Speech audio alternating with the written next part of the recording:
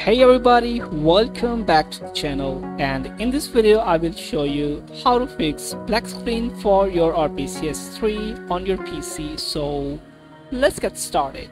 As you can see on my computer screen, so first solution is, guys, I have different solutions of this problem on your Rpcs3, so do not skip any part of this video.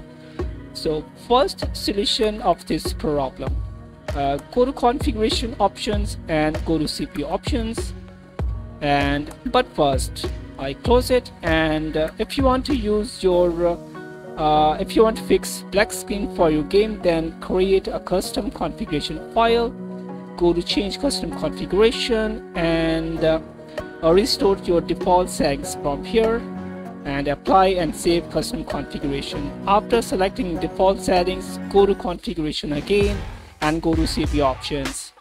And over here, guys, some games are workable recompiler ASMGIT.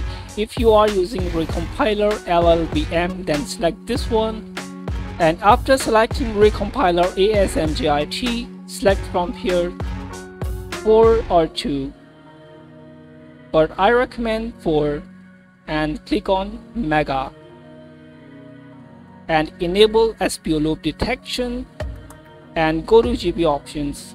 And over here, very important thing, do not skip it, guys. Over here, renderer, and if you want, select this one, disable video output.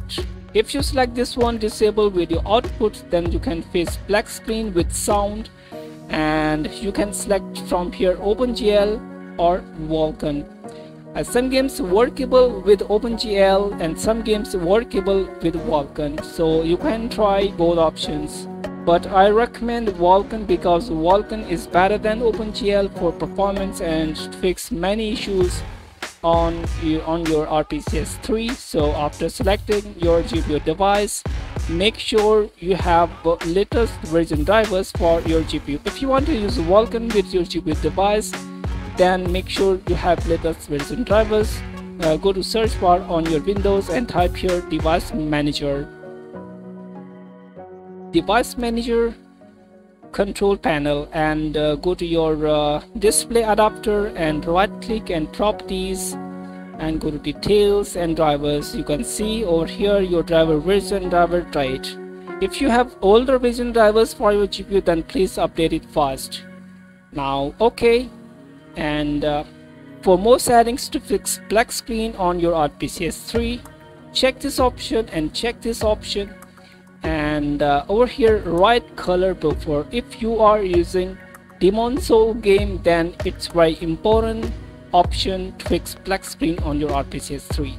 Check this option, right color buffer, and check this option and select 4 from here, and frame limit off from here. Otherwise you can select 60, but I select off, and I disable it, this one, and select your default resolution, recommended or any other one, but I recommend this one by default, and go to advanced options and enable 2 options from here, read color buffer, and select from here fast, and over here select unlimited default from here, and check this option, debug console mod, and RX reservation access, and apply and save, and right click again, change custom configuration, advanced options, and driver wake up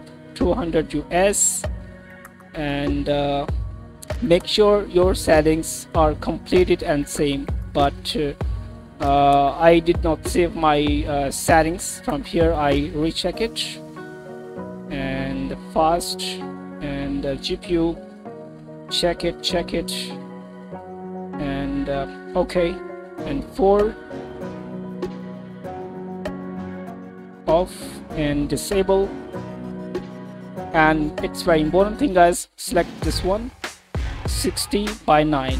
If you select this one, then you can face black screen issue on your Rpcs3. Then select this one, and yeah, check it, and unlimited default, apply and save. And for more settings, right click and go to display settings and scroll down,